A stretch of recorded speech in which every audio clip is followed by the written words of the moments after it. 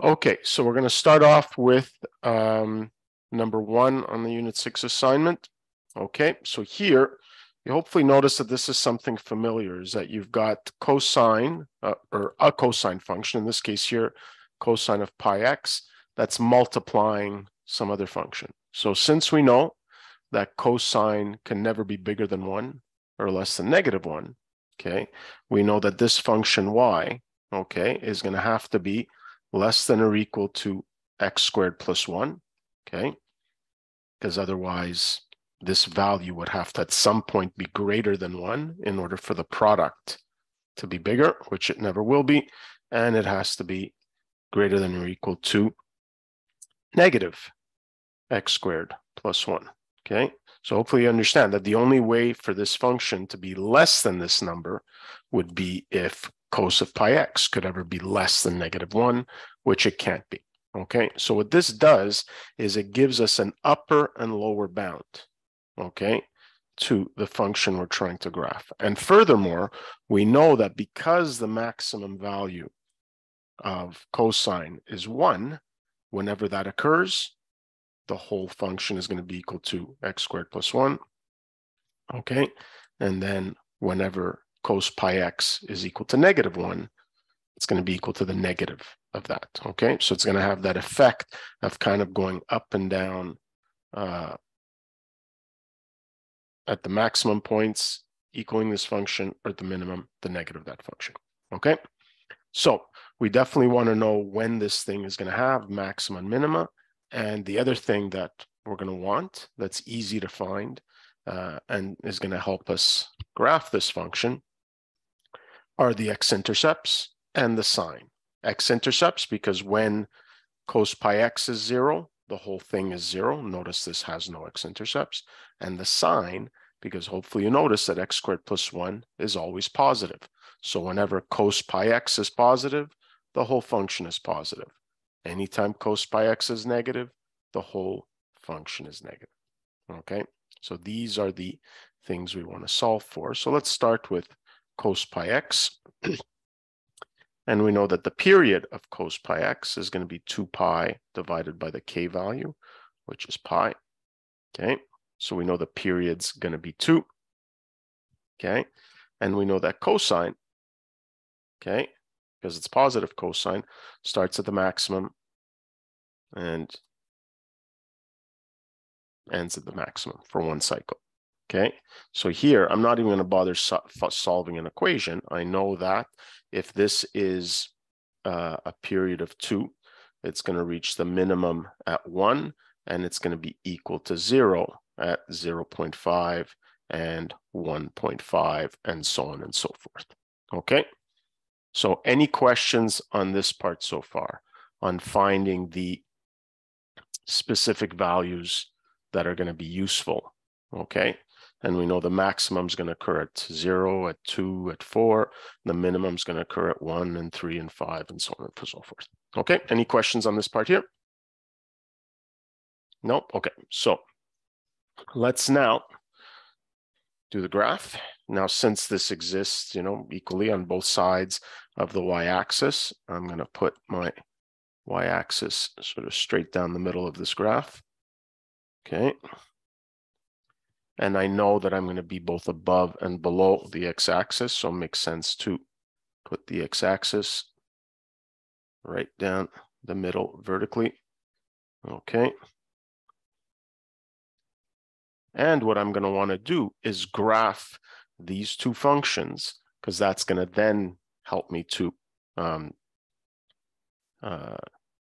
graph the rest. Okay, so I think here, since my zeros occur at 0.5, 1.5, I think what I'm going to do is go up by 2. Okay, so 3 and 4. Okay, and here, well, I'm not going to get to 4 because 4x squared plus 1 is definitely going to be way too high. But let's say to 3 squared plus 1 is 10. So 1, 2, 3, 4, 5, 6, 7, 8. So maybe what I'll do is, just to give myself a little more breathing room, maybe what I'll do is I'll go up by 2. Okay, 2, 4, 6, 8, 10. And actually, maybe I will be able to get to a little further up. Okay, So the reason why I'm choosing for this to go up by 2 is because x squared plus 1 is a function that grows pretty quickly.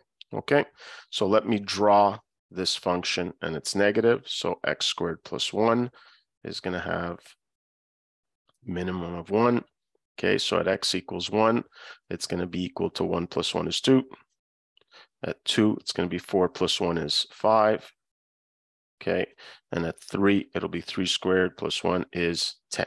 Okay, and of course, because this is a even function, I know all these numbers are just going to repeat on the other side. Okay, and then here, there we go. And I'm just going to draw a little dotted graph of x squared plus 1. This is going to be the boundary on the top. Okay, and now I'm going to do the same thing at the bottom. And again, it's just the negative, so everything's just going to be flipped over. So I don't bother recalculating. I just flip everything over. Okay, so here, this is going to be 2, 4, 5. This is going to be 2, 4, 5. And then here, this is going to be 2, 4, 6, 8, 10. Okay, and 2, 4, 6, 8, 10. Okay, so stop me if you have any questions, remember, but essentially what I'm doing is I'm just setting up my structure. Okay. All right, and now I'm going to start plotting points. So I know that it's never going to go above this function, below that function. Let's start now setting up our function. So where did we say we were going to have our zeros? We're going to have our zeros at 0.5, at 1.5, at 2.5, at 3.5. Okay, and then similarly here on the other side. Okay. Okay, now where is this function going to start? Okay, I need to start drawing this function here. And of course, at 0, I know cosine is going to be equal to 1. And at 0, this function is going to be equal to 1. So this is going to be my starting point. And I know I've got an x-intercept here. I've got an x-intercept there.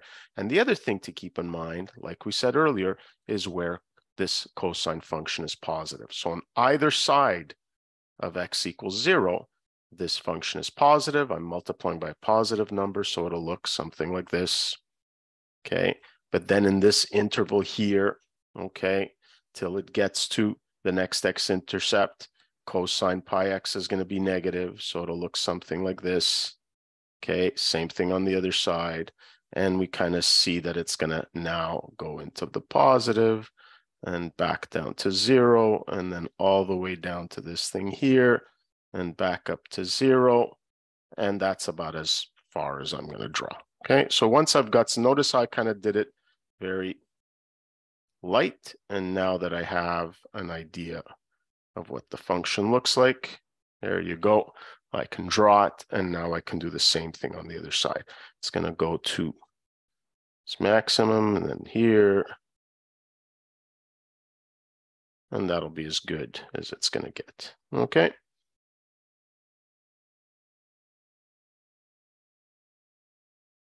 Yep, so it's good to have mechanical pencil, and there you go. And put a little arrow.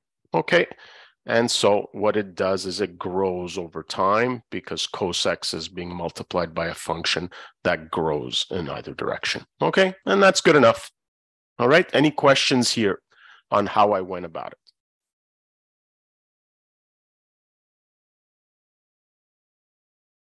Okay, so just to recap, what did I do?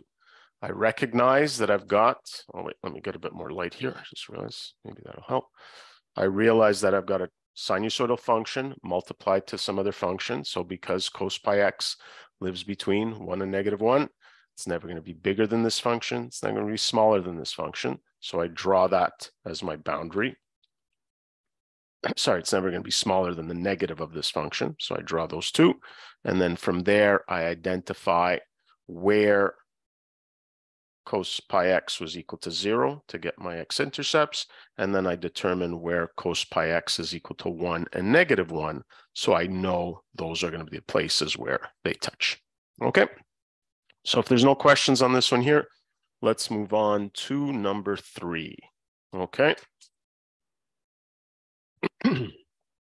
So number 3 asks you to again graph a combination of functions, but this time here without knowing what the equations are. Okay, so I don't think I'm going to do, maybe I'll do one of them, and if we've got time, I'll do another one. Whoever asked this one, would you like to suggest A or B? Your choice. Or for somebody else, whoever asked for number 3. Nobody has a preference. I didn't ask for this, but Yep. A. A, okay, good. Let's do A. All right, so here, keep in mind, this line is function f, this curve is function g, and so now what I'm trying to graph is I'm trying to graph the subtraction, which of course is defined by just subtracting the 2 y values. Okay, now one of the things we determined was that in order, because remember, we'd like to find structure, and structure means some nice points, and if there happens to be, you know, things like asymptotes, that might be something useful. Okay, and we remember that in order for a subtraction to be equal to 0, these two things have to be equal to each other. Okay, because a number subtracted by itself is just going to give me 0. But since the y values need to be the same, I'm just going to look for where these functions intersect each other.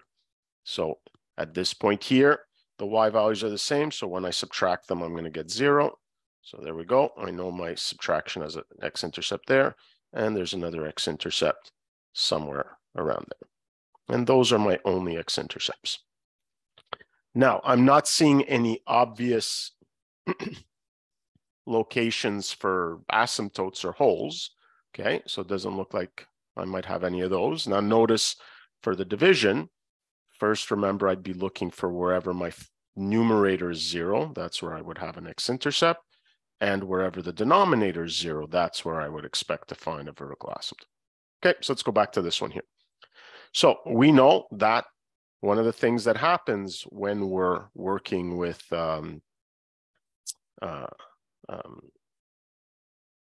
zeros is that those are the places that the function can change sign. So that's my next, since I don't see anything that looks like it's going to give me a vertical asymptote, I'm going to now go to sign and then behavior. So let's take a look at what we have here. We have f, which is the first function, which in this area here is always smaller than g. So that means that when I do f minus g, the result is going to be negative. But not only is it going to be negative, if I take a look at f, this seems to be increasing linearly. And I'm not exactly sure how g is increasing, but it's clearly increasing much, much, much faster than f is. Okay, so I deduce from that that not only are the subtractions all going to be negative, but that this function is going to go to negative infinity. Okay, it's going to go to negative infinity. All right. So stop me if there's any questions here, because I'm subtracting a big number by some number that is getting bigger and bigger by, you know, much, much faster than these numbers are. Okay, so now let's take a look at what's happening in this area here. Okay, well now f is always bigger than g. So when I do the subtraction, I'm gonna always have something that's positive. Okay, so in this area here, it's going to be positive. And again, I could find, you know, some specific point. I know for sure it's going to cross 0, 2, because that's 0. 2 minus 0 is 2. So, you know, I could make it go there. It's not even necessarily the maximum, but I know it's going to cross that point. But I don't even care to be that precise. Okay, but I know that the function is going to be positive and that it's going to come back down to 0. So now let's take a look at this section here. So again, f is always bigger, always smaller than g. So I know that the subtraction is going to be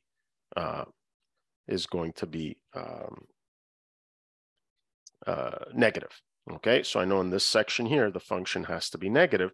But let's start to see what happens here is as I approach negative infinity, g is starting to get closer and closer to 0. So I'm doing whatever f is minus something that's practically equal to 0. So I can deduce that it's going to start to look more and more like the function f. Okay. So again, why is it going to start getting closer and closer to f? Because I'm subtracting a smaller and smaller number as I go along. Okay. And so my function is going to look something like this. Very likely, you know, the way it sort of curves around might be a little different. This here, I suspect, would actually probably, if I had to reconsider this one here, remember what we said. We said G is getting bigger much, much faster. It's probably going to go down more something like this. It's going to get smaller very, very quickly. Okay. And that's the pattern that I follow. Okay. Any questions on this? So if later on somebody wants me to go through the second one, if we have time, we'll do that. But I would be going through the exact same types of questions. The only difference here is I'd be considering f divided by g. All right, so next one I got here is number 4. And number 4 is determine any symmetry. Okay, so I'll do 4a for now since we did a subtraction. Let's do a division. Okay. So this is unit 6 assignment number 4b. Okay. But we can go back and do 4a if we have time afterwards. And the two functions we have here are f at x is equal to log of x squared, and then g of x is x cubed minus x. Okay. And in B, what they ask us to do is determine the symmetry of f over g, and f over g of x, of course, is going to be defined as f at x over g of x. So in other words, that's just going to be log of x squared over x cubed minus x. Okay. So here I'm working with specific functions. So I'm going to test the symmetry of this combination of these two specific functions. We also saw that you could be asked to determine the symmetry of, you know, any two functions that might have a particular characteristic to them. But here I'm just going to work with these specific functions. Okay, so I know what f divided by g of x is equal to, but the whole strategy of checking for symmetry is to compare f over g of x to f over g at negative x. So this is always what you're going to be working with. So f over g at negative x is, of course, defined at f at negative x over g at negative x. That's how a division of two functions is defined. And now I'm just going to input this into my function. So log of negative x squared. A reminder, anytime you're inputting something into an expression, always have that thing in brackets. Otherwise, you can see that you might not correctly identify what is going on. Okay, so now here I'm going to input negative x into the denominator. So negative x cubed minus negative x. Okay, so now that I've input negative x into this equation, I'm going to do some algebra and see if I can somehow compare this to the original function. Okay, so here we have log of, well, negative x all squared, of course, is just x squared. And then here, negative x all cubed is negative x cubed. And then here, minus negative x is going to end up being plus x. Okay, so I can see already that the numerators are equal to each other. The denominators, as is, are not exactly equal to each other, but it does look that there's something in common. Okay, it looks like if I factor out a -1 from the denominator, look what I'm left with. I'm left with x cubed minus x. And of course here I've got positive log x squared divided by negative of that function, so that the negative can just be brought out, and I can rewrite this as, and of course this whole thing here is just f over g at x, which we had established earlier on. And so what have we shown? We've shown that f over g at negative x is the opposite of f over g at x. So what's our conclusion? That f over g is odd. Okay? And that's the strategy that you've got. So since I had a combination of these two functions, step one was to write it out, write that combination out. But the important step for symmetry is to then calculate this function at negative x and see if you can make a comparison between these two. And we were able to do that. All right, any questions on this here?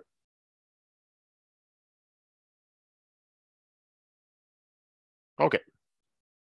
So let's move on to, so we got number 6 here, and there were a couple of things in number 6. So let's see what they're looking for. So they give us a bunch of functions, and then they ask us to operate with them, and it looks like it's all, it all has to do with composition. All right, so let's take a look. So here we've got Unit 6 assignment number 6. All right, so let's, what I have here is B, E, and F. So in B, they ask us to determine J circle I at X. And here we have that J is equal to, or J at X is equal to, just clean that up.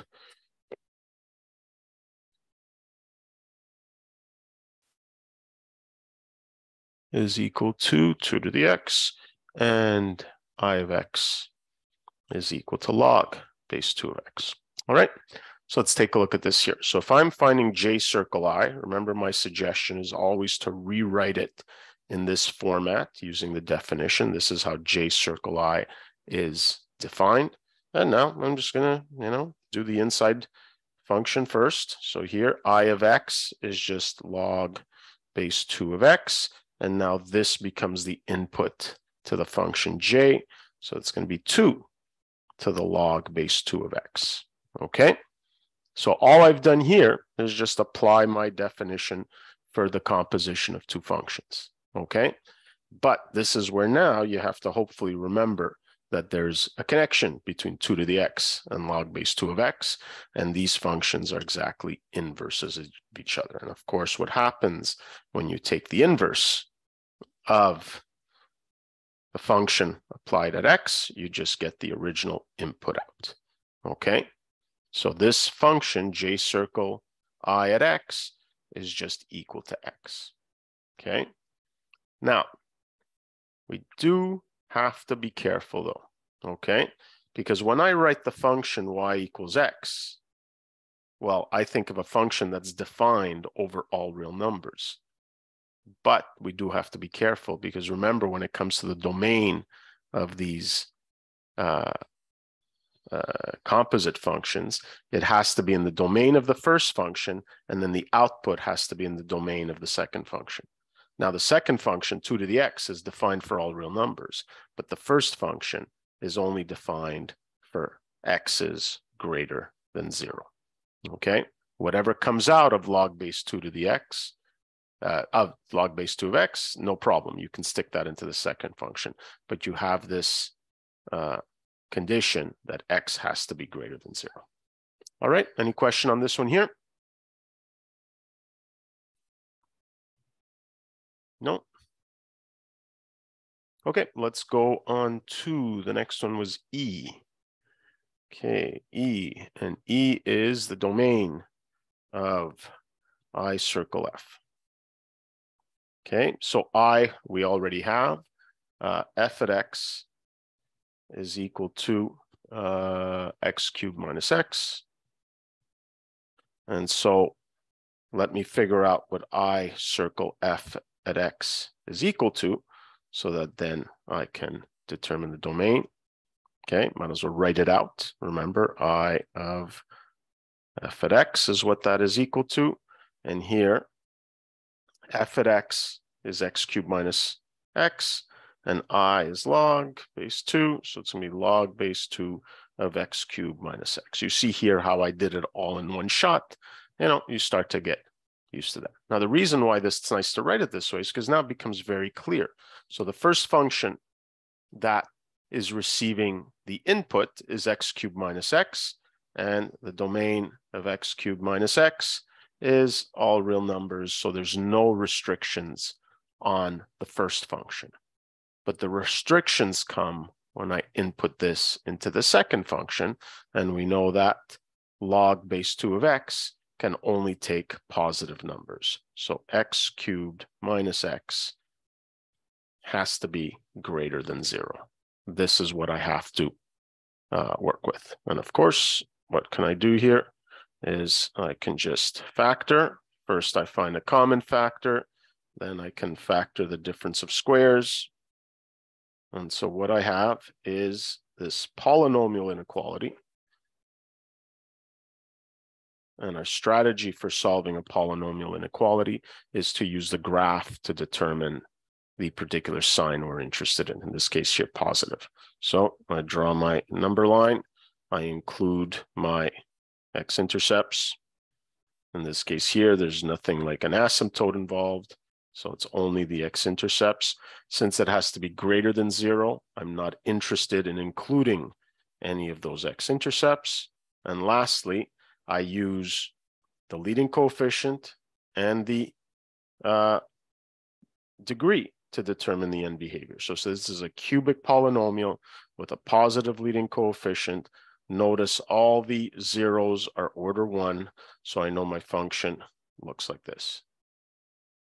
Okay, and so now from the graph, I can read the answer that I'm looking for.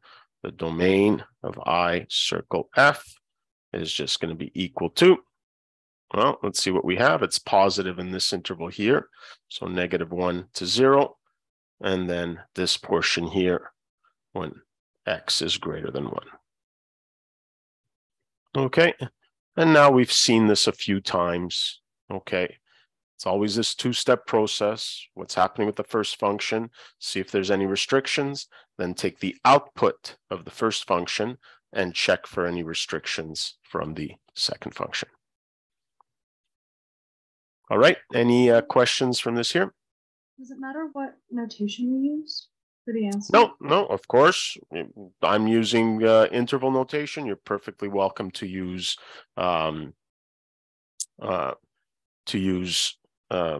set notation with the curly brackets and the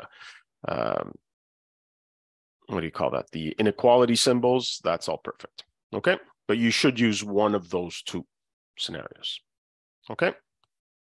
Anything else on this one here?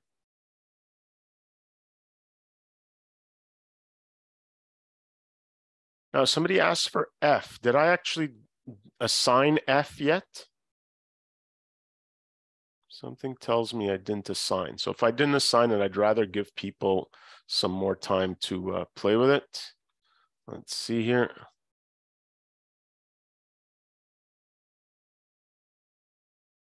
Let's see, did I assign F?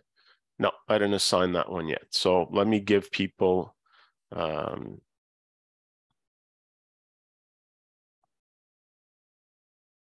time to work on that.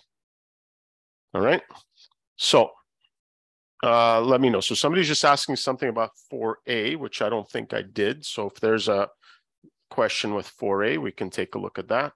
What about this graph here? Does anybody need me to go through that? So somebody's saying for 4A, it says that there is no symmetry. So it could just very well be that in 4A, I think we were looking at,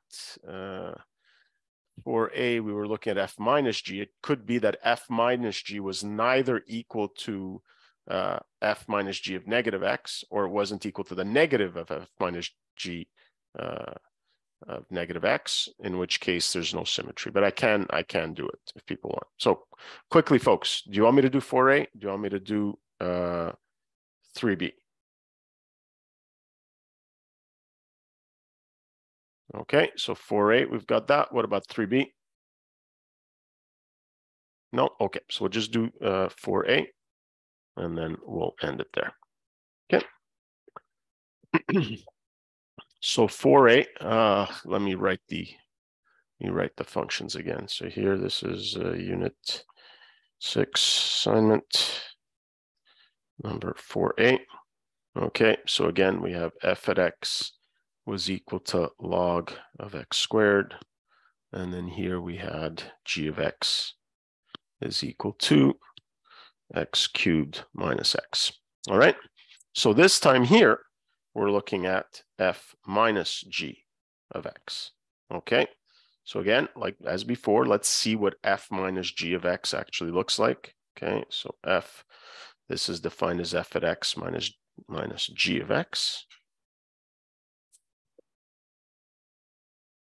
Okay, and what's that equal to? Well, it's log of x squared minus g of x, which is x cubed minus x. Make sure you're putting that in bracket. As I said, anything that gets inputted. So this is minus x cubed plus x. Okay, so this is what f minus g of x looks like. Let's now calculate f minus g at negative x and see if we can relate it to this here. Okay, so f minus g at negative x is again f at x f at negative x minus g at negative x.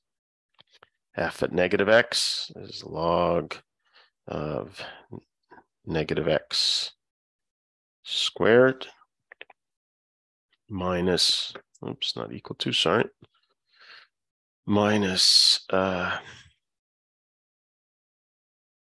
negative x cubed minus negative x. Okay, you got to be careful with all these brackets. And so here, what do we have? This becomes log of x squared, as we saw before. And then here we have negative x cubed, okay, plus x. And so let's now keep simplifying. This is plus x cubed minus x. And now let's see if we can make some comparison. So clearly, these two things are not equal to each other. So it's not an even function. But if I tried to factor out a -1 in order to get these operations to be the same, I would end up having a negative in front of log of x squared. So neither are they negatives of each other. Okay, because let's say you have to multiply this by -1. Okay, I would get negative log of x squared plus x cubed minus x. So here, since f minus g at x is not equal to f minus g at negative x, and it's not equal to negative f minus g at negative x, okay, the conclusion is that there is no symmetry. Okay, even though these two functions themselves have symmetry, if you were to calculate that, you would see that this is an even function, that's an odd function.